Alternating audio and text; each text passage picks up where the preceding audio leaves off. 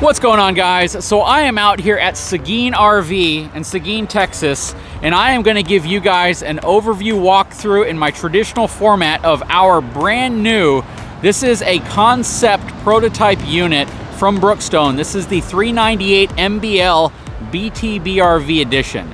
So the disclaimer to this video is that this is not a model that's currently available as you see it here. There's currently a 398, but they want your feedback in determining what types of features you want to see on their units. So this is really cool collaboration. I bought this unit, it was not given to me, and it just has so many cool features that we've added to it. So hang tight, I'll be right back.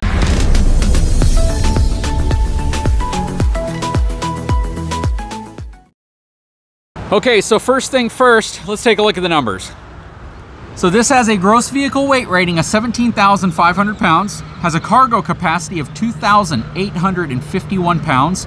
This rides on 17.5-inch J-rated tires. That's insane. 245, that's a very wide tire for an RV, but that is really cool.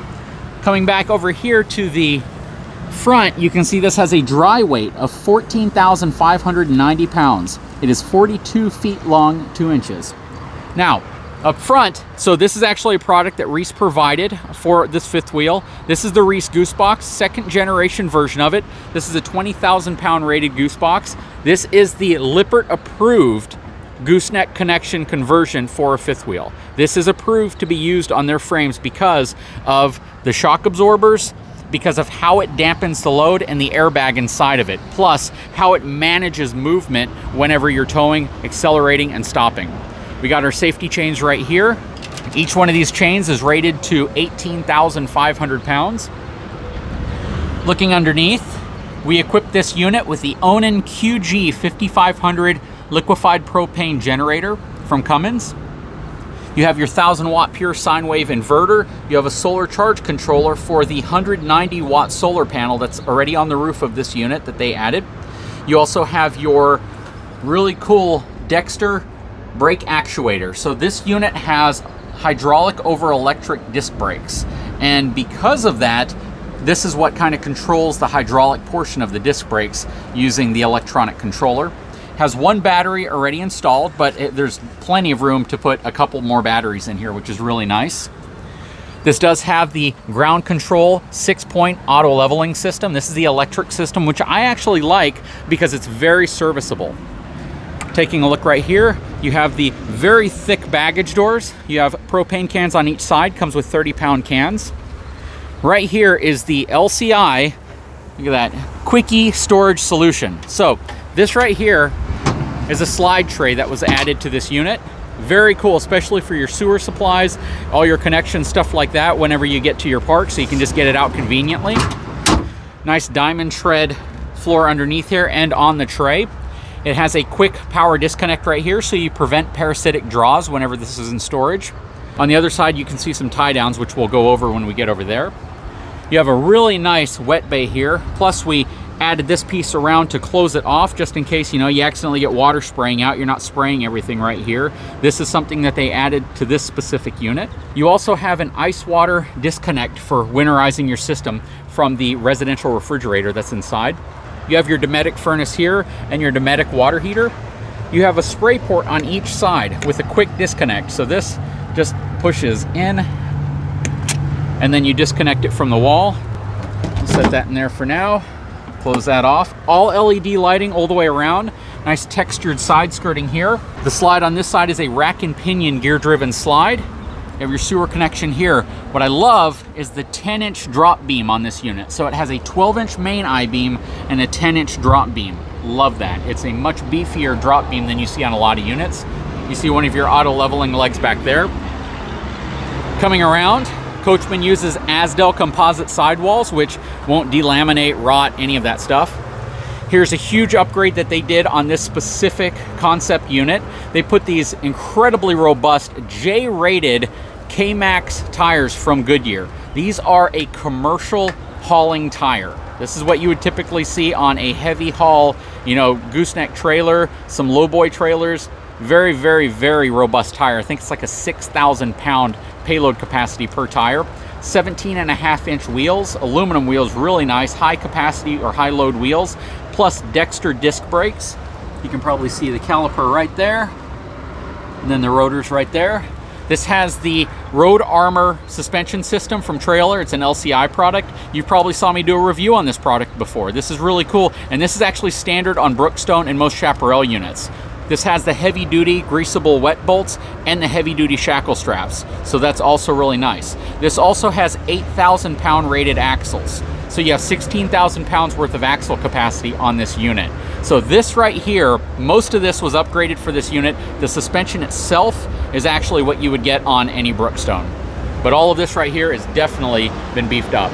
So coming back right here is a feature that I spec'd in, and this is one that I collaborated with them on. Again, big, thick, heavy baggage doors, dual slam latches, and this huge storage compartment inside.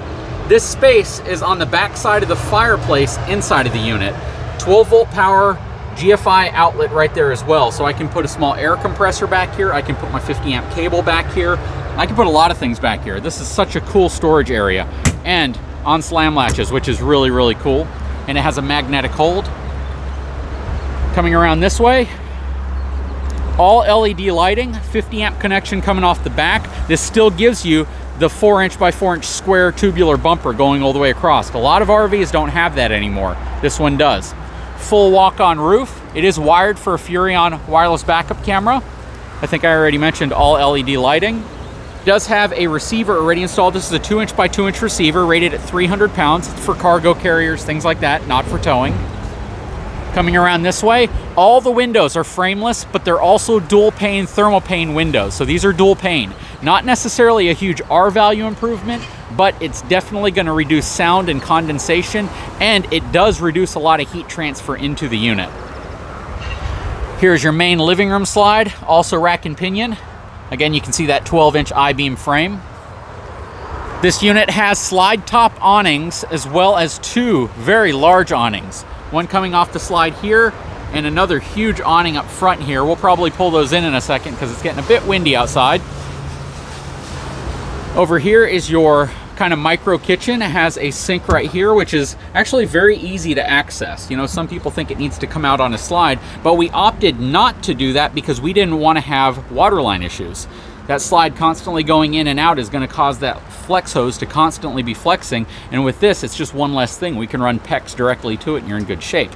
You have a micro refrigerator right here. Really nice. It would have been cool if the door was kind of on the other side. It's lit up inside, which is also nice, and all of this lighting is LED. Here's the other side of your baggage, complete with your tie downs right here. You have a cable satellite hookup if you want to put a TV out here, and you have your power connections there. Very, very cool. You can see the LED light strips that are underneath the awnings. And then your additional water sprayer right here. So you can bring that hose to the other side, plug it in here, be able to clean your feet off, or you know, if you want to give your dog a bath. Plus you have some power outlets. Over here, this is a prototype step from LCI. It's called the Solid Step XF. Super cool. It's a little bit wider than the normal step. It still has that same top, deeper step right here. The key behind this one, and I know you all know has been a challenge for me, is removing the steps or lowering them when it's in storage. So this actually has the ability to unpin and remove. And the bottom has these quick pins that allow you to adjust the feet and pop them back in place. So that is really, really cool. On the door, they've included the screen defender, which prevents dogs from destroying your door if you have them inside, as well as the slingshot or the screenshot, which pulls the door shut so it's not just flapping. And it also has the thin shade up top right here, which is a shade for the door, so you can close it and open it. You don't have to put that big pad in front of it like you had to do in the past. So that is really cool. And the door is on a friction hinge, as you can see right there. So the wind isn't going to catch this thing and blow it around. And it is a very windy day today. So that is really cool. Asdel, it is 4 seasons rated. Very cool. Let's take a look inside of this very custom and concept 398 MBL Big Truck Big RV Edition. So stepping inside, we'll pan over here to the left first. You have a dinette here, 4 seats, freestanding. I love this. Panning over to the kitchen, give you kind of a quick overview of what you're looking at here. You have theater seating complete with heat, massage, and lighting. Nice accent lighting around it. You have a sofa, which converts into almost a king-size bed, which is really cool. Plus, you have day-night roller shades all the way around, so you have both the mesh-style shade, and then you have the blackout shade, which blackens this thing out if you want to sleep in later. Over here, we put this huge flip-up countertop at the end of the island. This thing's probably 30 inches long. And it turns into essentially a desk or just extra countertop space if you're looking for it. If you want to work on your computer, plug it into your TV, use your TV as a monitor, it's a great little workstation. So that's really cool. Over here, the ends flip up right here. This is a collaborative idea that I had given them 2 years ago, and we wanted to wait till it was on this unit. But they actually started incorporating this on other Brookstones. So if you buy a Brookstone, you're likely going to have that. Back here again, you have your insulated thermal pane windows, nice window valances, good treatments around, backlit cabinets up top.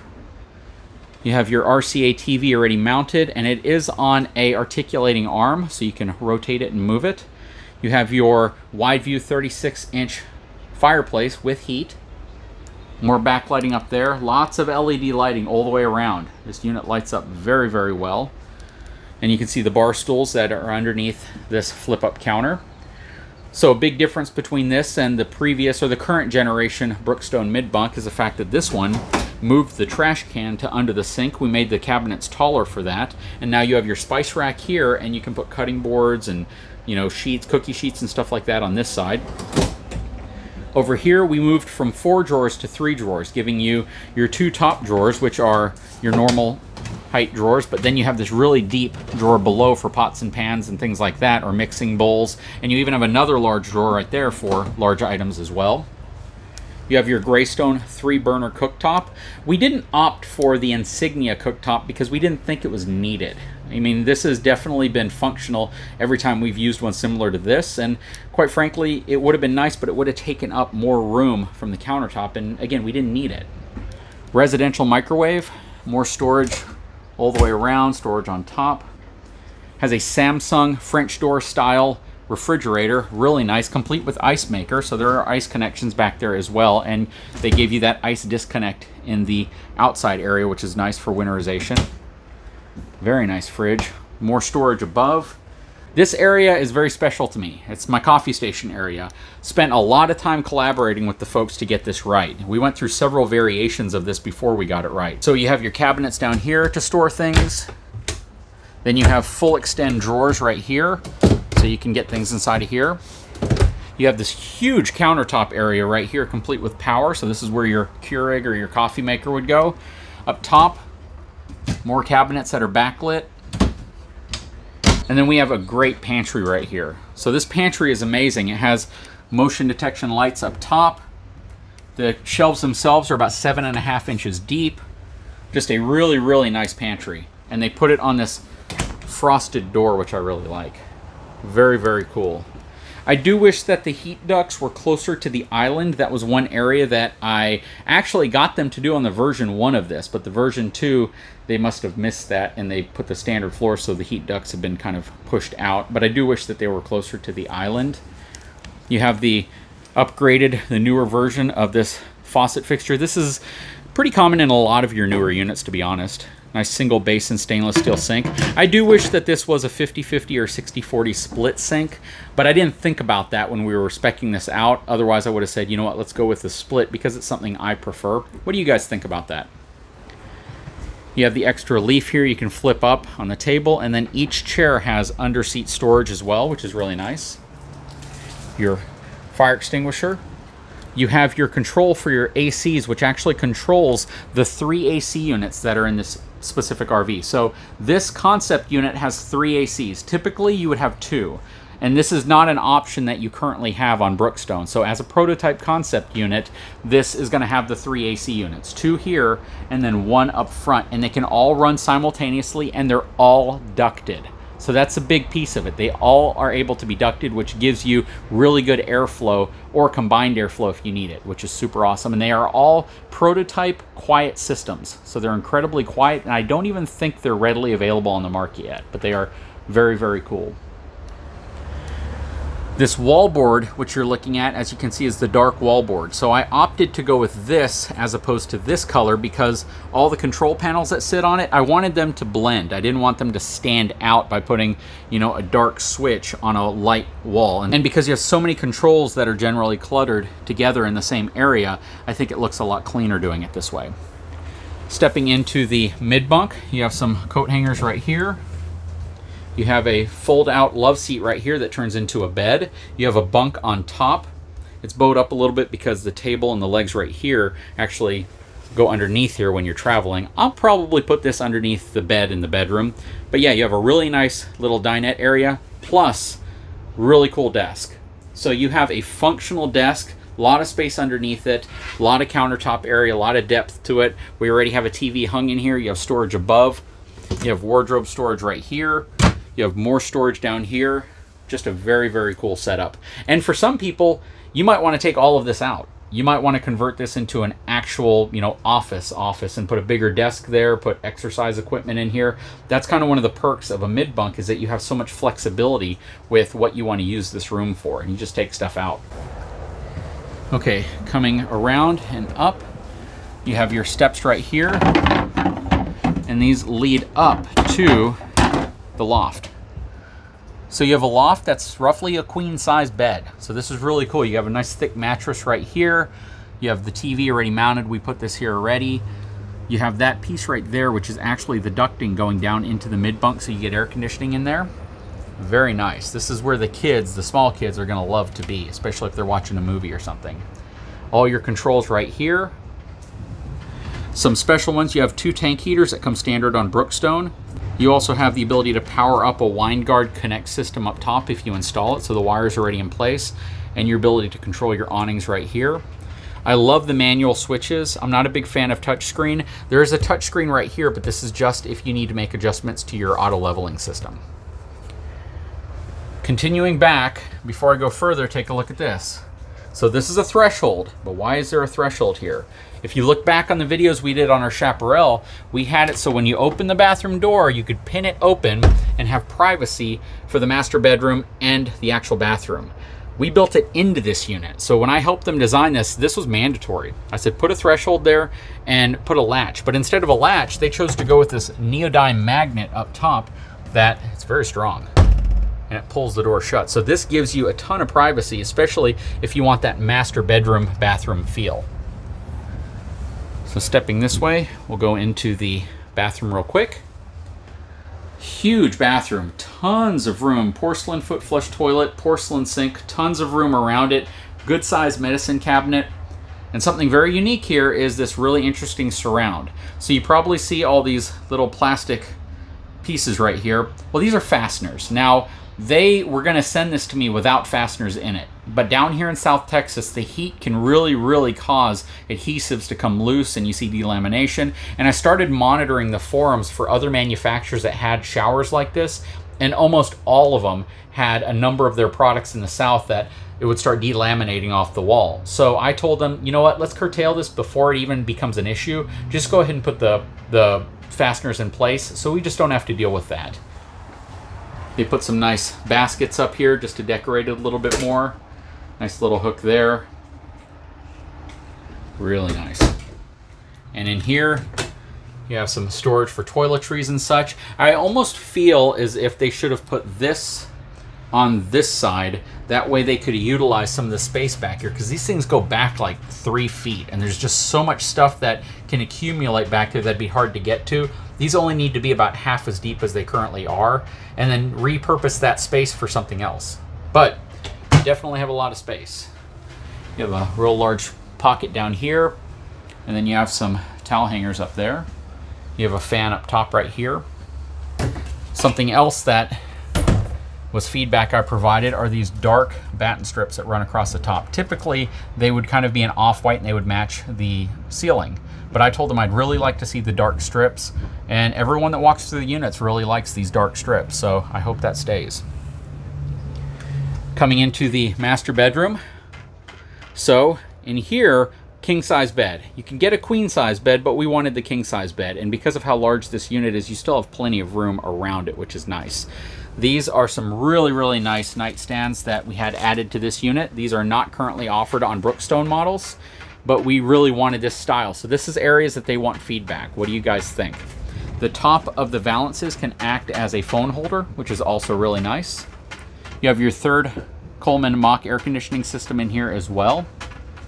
It's really windy outside, so you probably hear that slightly moving back and forth and as I walk around. Over here, they have a flip up top, so you can use this as storage. Really nice. And this is something that comes on several Brookstone floor plans, so this isn't exclusive to my unit. The end tables are exclusive to this unit. You have full pull extension drawers here. They're rated at 100 pounds per slide, so you got a lot of support here on these drawers. TV already mounted in place. Coming to the end here. This is to show you, you can fit the Splendide washer and dryer stackable unit inside here with plenty of room. Very, very cool. This is not an option in terms of getting it equipped with a washer and dryer. You'd have to get those, but I had them install them in my unit just to show that they will fit. And you got plenty of room. I mean, look at the top area and the sides. Very nice. Up front, you have your closet space. LED lit, tons of room in here, and I had my specific unit equipped with a different vacuum than you would traditionally see in an RV. A lot of times you see a Dyson unit or a Central. My wife loves this Makita vacuum, loves it. We got so many of these, and she absolutely thinks these are like the best vacuums for solid floors, and it's just amazing to her. So she wanted to get the Makita in this unit, and it's actually a less expensive vacuum than the Dyson, and it works exceptionally well, and it's cordless. Plus now our batteries that we have for the ones we currently own will work with that as well. Okay, one final thing on this unit over here is under the bed. It's finished off really well. They put carpet underneath here. You can take the carpet out, but they wanted to make it so if you put things on here, it doesn't slide around. Nice, really, really strong strut arms to support the bed. I love the floor tones. It's really nice. Is this the perfect unit? Well, it's as good as I feel we could have done for a mid-bunk, right? A mid-bunk that still utilizes a slide, but still gives you a lot of usable space in here, plus wardrobe space. Some mid-bunks don't give you any wardrobe space. Some mid-bunks have really low ceilings. Ceiling height in here is probably 6'3" to 6'5". So if you have taller kids, they can generally fit. And you have a lot of practical use of space here and in this area up here. But I'd love to know your feedback. What do you guys think about this specific RV? Do you think we nailed it in the right areas? Are we missing anything? What do you think we could have done better? But keep in mind, if you're just not a fan of mid-bunks, if you're not a fan of rear living room floor plans, you may not like this. You might be a toy hauler fan and you're like, I don't like anything if it's not a toy hauler. But in terms of what we were trying to accomplish, I'd love to hear your feedback. I'd love to hear it on the graphics. I'd love to hear it on some of the things we added to the outside. What things do you want to see? But also, and even more importantly, what things are you willing to pay for if they can add to the unit? Assuming you can pick some of the things that you would like to see added, what do you specifically want to see added to a unit like this?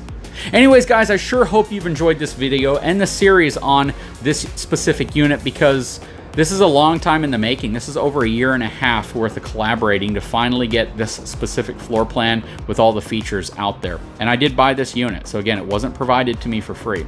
I can't go over the pricing because there were certain things in there where we had other vendors that actually contributed parts to it and things like that. And I did not pay MSRP, so even though I got a pretty good deal, I didn't get what I would consider to be a steal. I had to pay for this. I had to write a check and actually buy this unit. So again, it wasn't given me for free.